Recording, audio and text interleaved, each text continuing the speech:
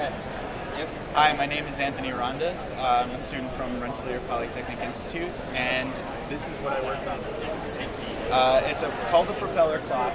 It is basically a Mixie Express Rio expansion chassis hooked up to a large array of LEDs, 144. Basically what I worked on for this summer was the code that the LabVIEW FPGA code that drives the LEDs.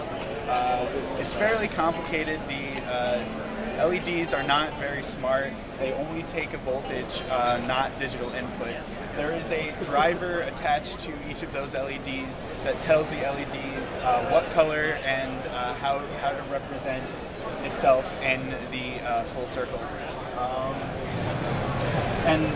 This is done by basically the C-Rio understands what pattern to output, turns that pattern into a polar coordinate system, and then filters down those coordinates to the LEDs while it's spinning.